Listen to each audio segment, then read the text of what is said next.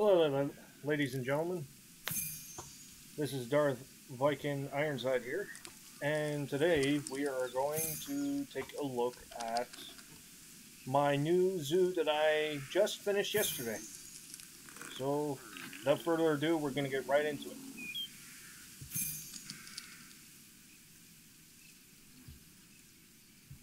So what I did here is I just took the new Oceania fences, put it around a rock, and made it look a bit rustic. Now, with this sign, I used one website. I can't remember the name, but I will put it in the description when I upload it. A little backstory about this zoo.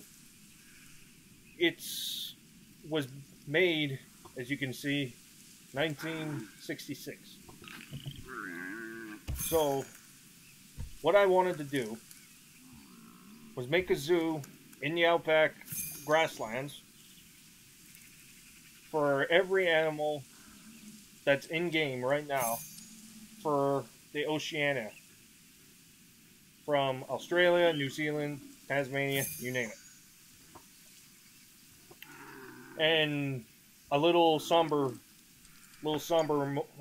moment here.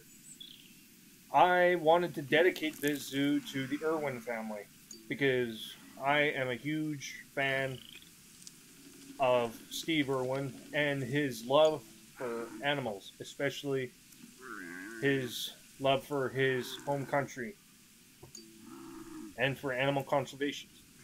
So, this again is a zoo dedicated to the Irwin family. So let's get started. So as you can see here,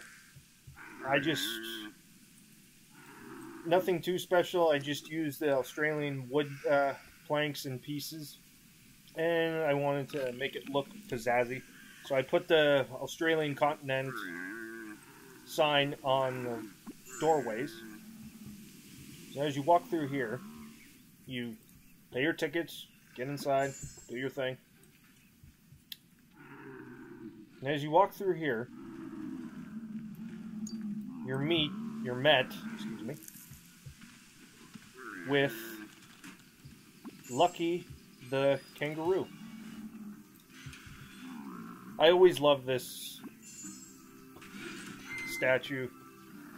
Thought it was very neat, made out of scrap pieces of metal. Thought it was very neat. So, come down this way, and you can go to the Outback Gifts. And through here, you can grab all sorts of types of gifts.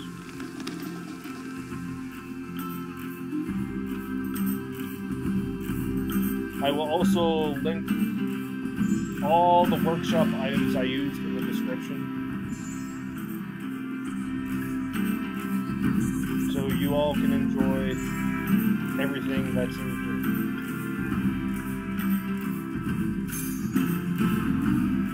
here. This is one of my favorite pieces of decorations I got off the workshop.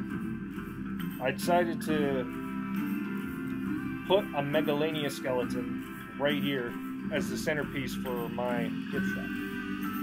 Since I'm a big fan of prehistory and paleontology, so what better to have the skeleton of one of the most fierce animals to ever roam Australia.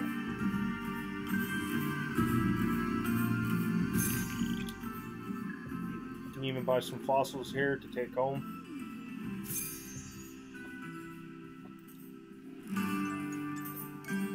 And just a little warning, there's going to be a lot of different ways to get in. How the hell did you just fix the wall?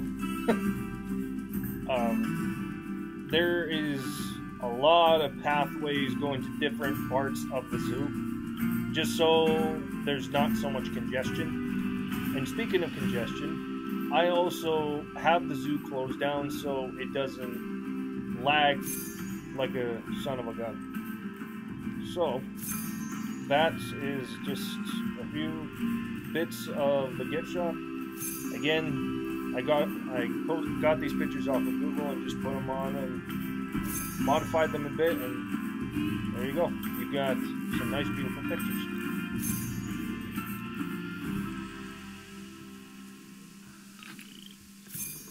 So I'm going to take you guys through every habitat I've done step by step,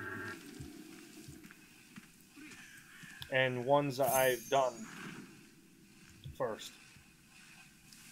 Now, you'll find that I didn't do very much backstage stuff, like so hiding the gates so it doesn't look like an amateur made it.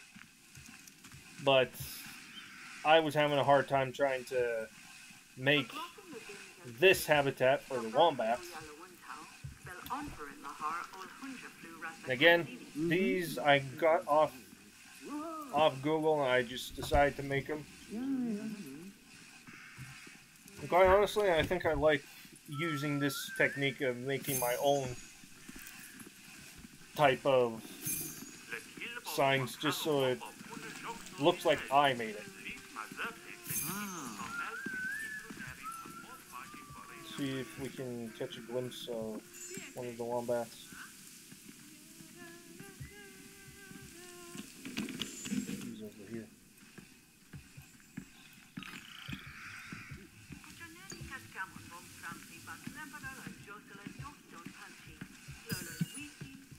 No, that's a rock.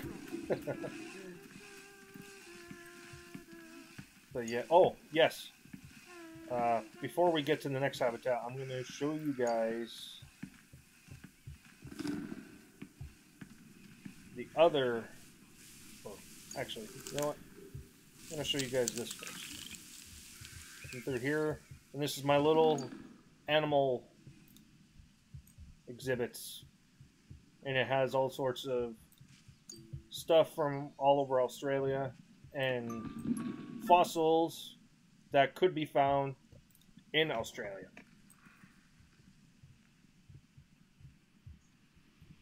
This was kind of difficult to make, trying to get the right angles, and the building was a pain in the butt. But, alright, yeah, here's the cassowaries. Oh, look at that. One decided to come up and say hello. And as you can see in the back there, I used one of the new viewing domes from this past pack. I have to say, this is probably the best thing that Frontier's ever done. And thank you so much for that. So, we come over here. Oh, yes. It's a little critter sign that I made with a couple Tasmanian devils.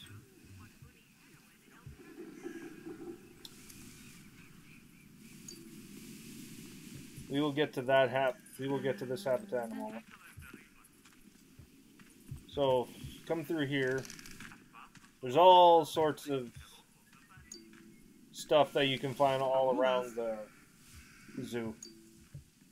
And people complaining so much about the thirst and hungry, I had to have a bunch of vending machines all over the place. But anything to keep the visitors happy, but even though I worry more about my animals than the humans. But yeah, I know that may sound awful, but what can you say? I'm an animal lover.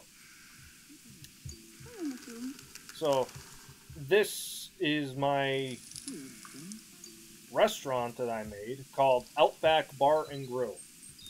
So, as you can see, you come through here, and you would come through here. Actually, you know what? I'll take you guys inside here. So, here's one of the many exits. There's a little bar I made for people that want to get out of the sun. Actually, I probably should have covered that so it looks a bit more... Can't think of the word. But yeah, if you want to stay inside when it's raining out,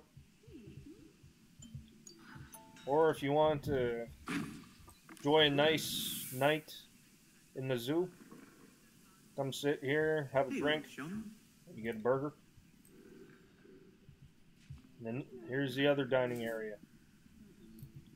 I tried to use as much of the Australian pack as best as I can to make it look very more authentic and not some that was just placed there and it looks out of place. I really like what I did here with the tiles from the... Was it the North? Yeah, North Africa pack. I'm pretty happy with what I did with this. It's probably one of my favorite parts of the zoo. But there are many more things in this zoo that I really like. And we'll get to that in a bit. So, we're going to go back this way. Showed you guys the cassowaries. I got some inspiration off of one YouTuber doing Planet Zoo videos. I can't remember his name. He done a fantastic job with habitat for some bats. And I tried to recreate it in my own way. Even though it looks like it could be a little bit better, but this is my first time trying to do this, so kind of a trial and error kind of thing. And the flying foxes, probably one of my favorite type of bats. So damn cute. A little backstage area for people.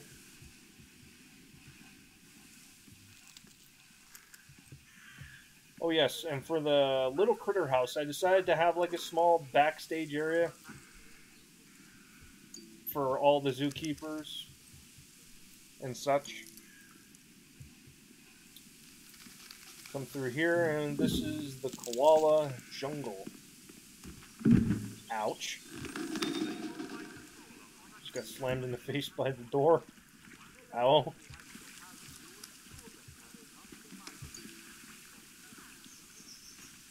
I really liked what I did with this habitat for them, even though it seems a bit rushed. I wanted to make it look a bit dense, kind of like the Australian rainforest or temperate forest. A little funny story, when I was making this habitat, I forgot that I had this sign upside down, and when I was going to check on the koalas again, I noticed it was upside down, so a funny story there.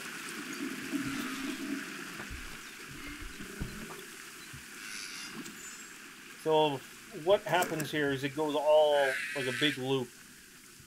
And I thought it was very nice I do this. It gives more people to walk around the habitat and see the koalas.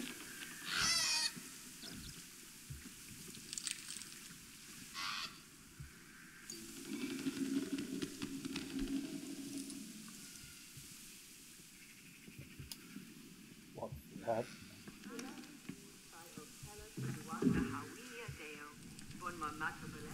Now,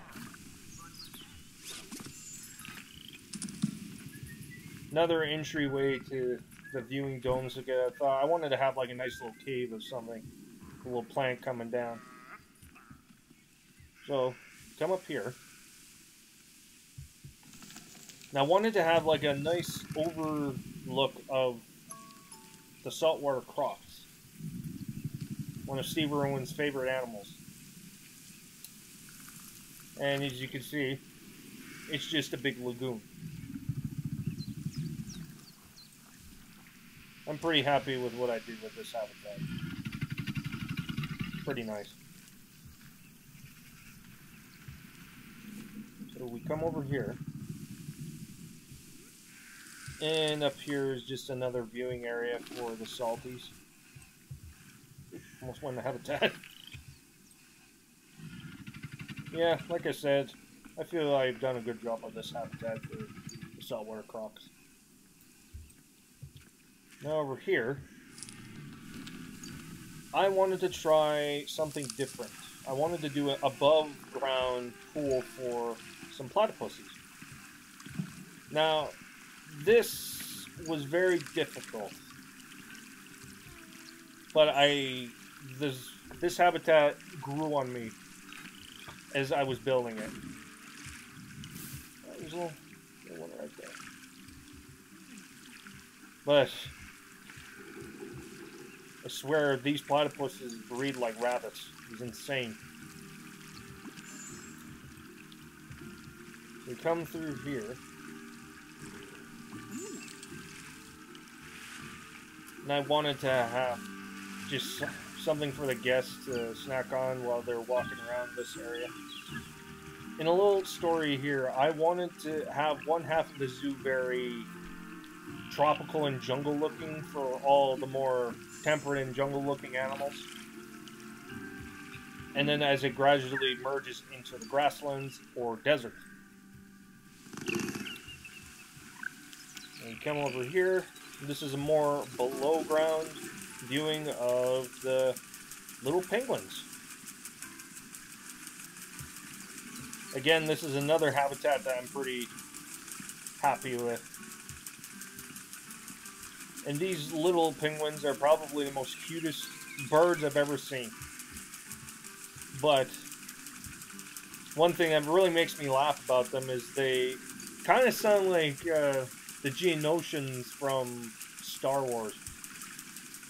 So when I first heard them, I'm like, wow, they sound like... Is that a Geonosian? Yeah. Moving on.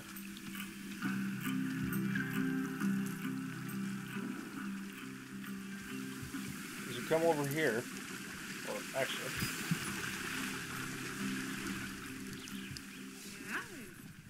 There's two ways you can see this habitat. I wanted to have guests to see two habitats pretty much next to each other. So you can take a look to the salties right here. And this was one of my favorite, well, I got a lot of favorites here. This one was probably my most favorite habitat to build. And it's the wallaby and the redneck wallaby and the red kangaroo.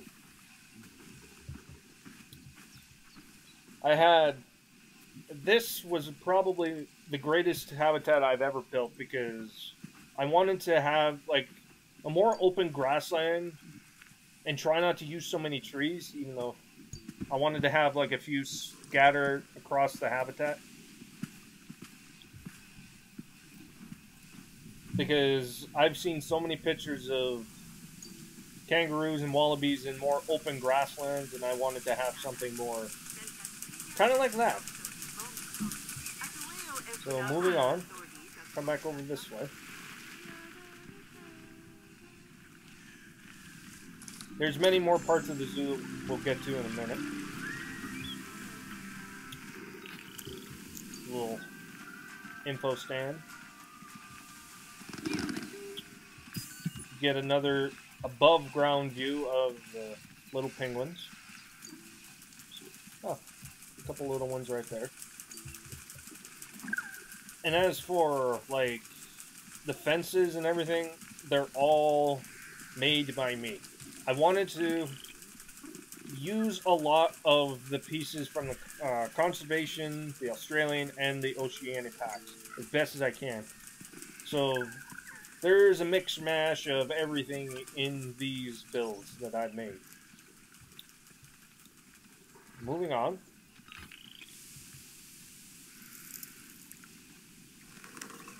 And I think, if I remember correctly, this is where I have the kiwis. Now, just like my other densely populated habitats with plants and trees, this one I really wanted to make it very dense for the kiwis, because I know I've seen pictures and videos of them in very dense jungle, and they were running through the underbrush. So I wanted to try and recreate that. I think I did a good job. Oh, there's one. Now, if we go on the other side here, I wanted to do a little more open areas and tried to have the habitats not being so close to one another, even though that was almost impossible. This is another habitat that I enjoyed making. It took me a few hours to place every tree and put it in the right spot.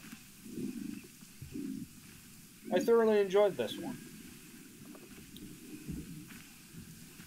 This is the emus. I made it half jungle, or half bush, whatever you want to call it, and half open grassland. So, come and look over here. You have more open grassland, just like the red kangaroos and the wallabies. I wanted to keep it more open, so they have more place to run around and make it look more like it's their natural habitat.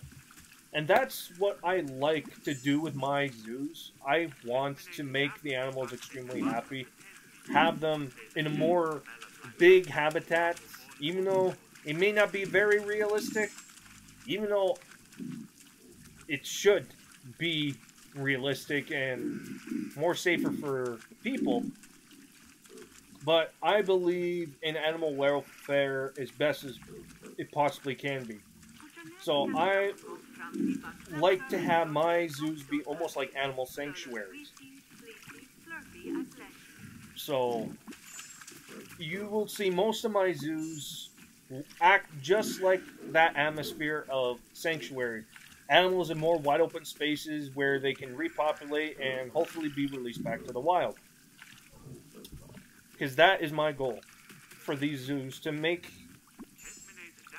animals that are on the verge of extinction have a second chance at life in all my zoos. And most of these animals are either injured or need to be rehabilitated, that all sort of things. None of these animals are taken from their natural habitat while they're healthy or anything. Most of my animals, I like to think, are either need to be rehabilitated or they're healing from an injury by either getting hit by a car or anything like that. So I just want my animals to be extremely happy and comfortable in all their habitats as best as I possibly can. Now over here is Tasmanian devils. Going back to dense jungle, I again saw a lot of pictures of open and densely populated jungles of the Tasmanian devil. So I kept it somewhat like that. And the little story of this habitat, if you can see in the back here, this is a dried up waterfall. And right below is the pond where my Tasmanian devils tend to really like playing in water. I hardly see them on land. So, got a very aquatic Tasmanian devil.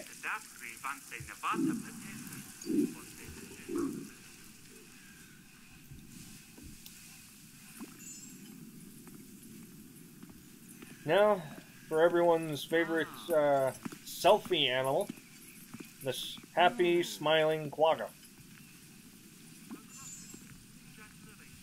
See if we can catch a glimpse of one of them. Oh, there's one, sleeping, I hope. This habitat was kind of tricky. This, again, it was another open grassland. Getting into the more grassland and deserty areas, wanting to not put as many trees in the habitat, because I'm a major treeaholic. Trees and rocks. So, what else can I talk about? Oh yes.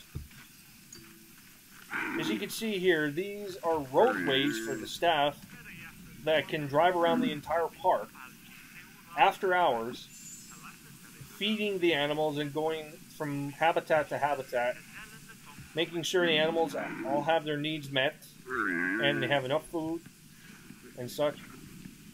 if we got enough time, I will show you guys the backstage areas for the staff and everything once I'm showing you all the animals. So, come over here.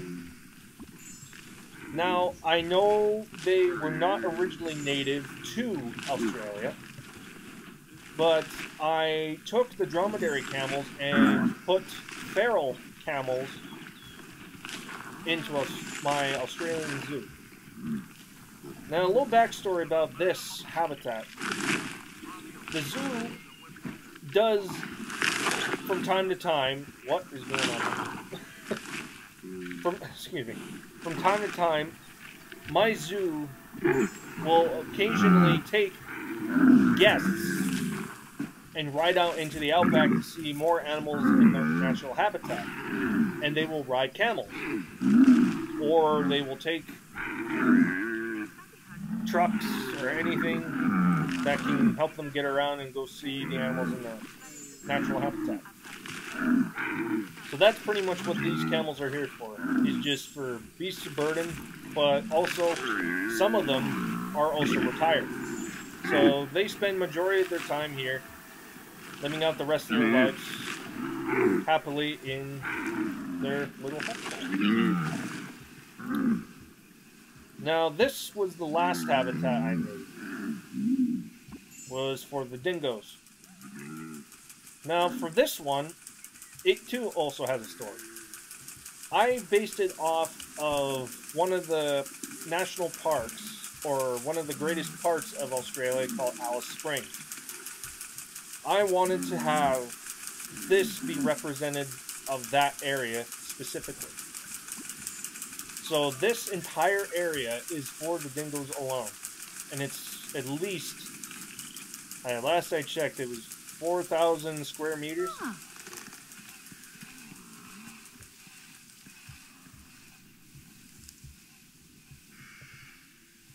You must all be in the back room.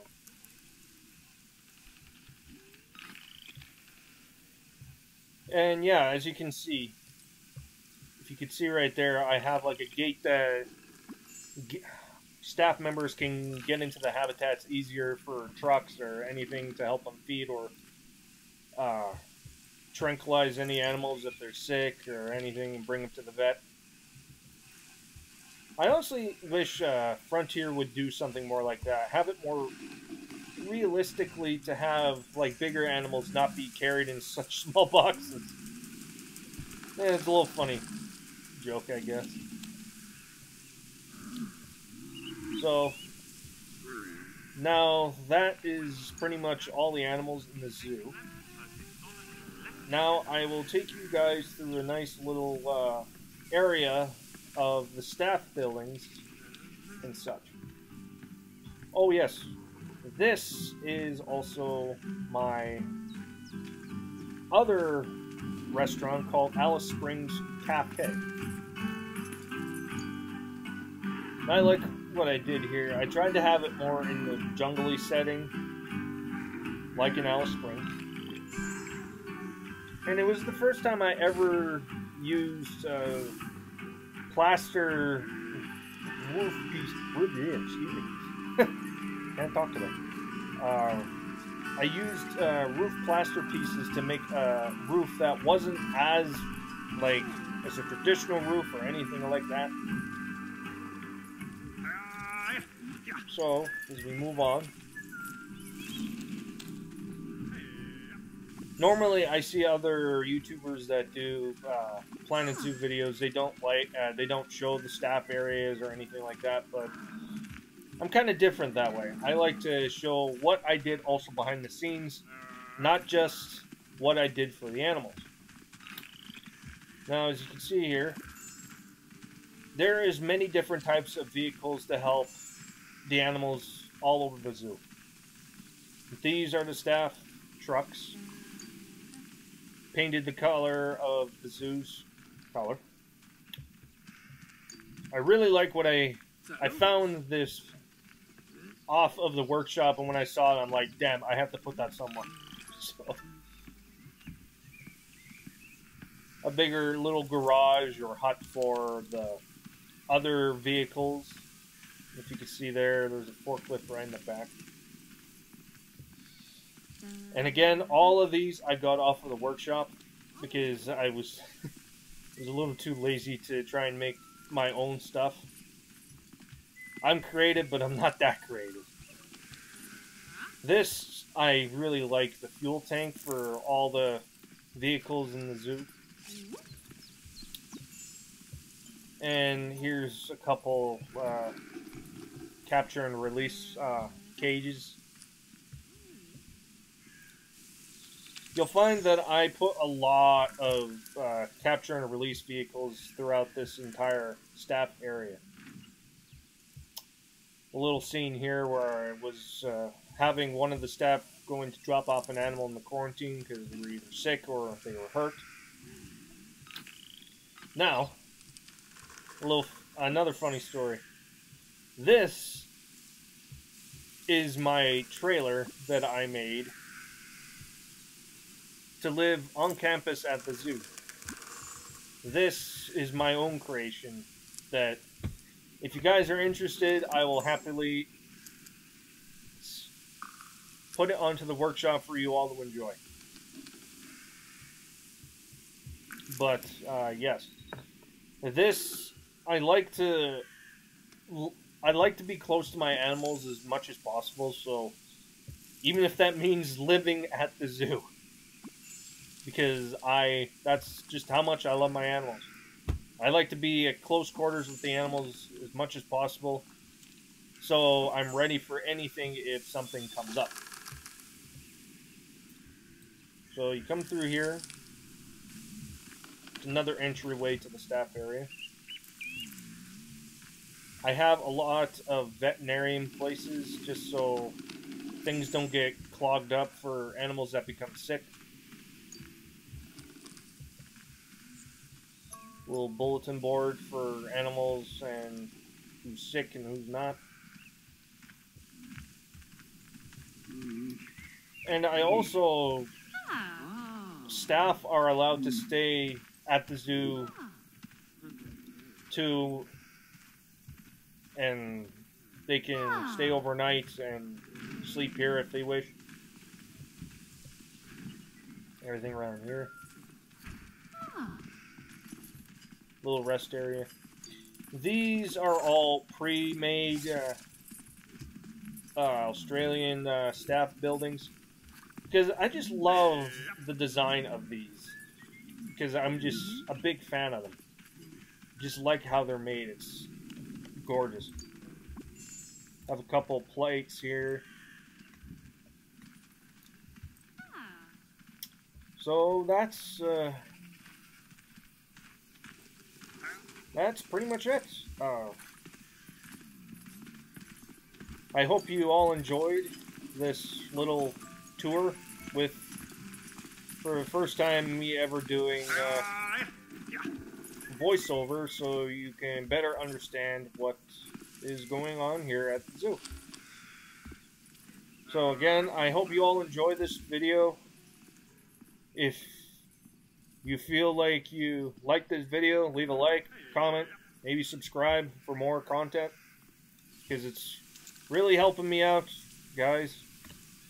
Even though I'm a small-time YouTuber and I only upload when I feel like it, or try to. I try to put out content for all of you to enjoy. But I hope to get back to making more videos soon. I've just been really busy with work and stuff, personal stuff. So it's been really tough trying to put out videos for you guys to enjoy. So I hope you can understand.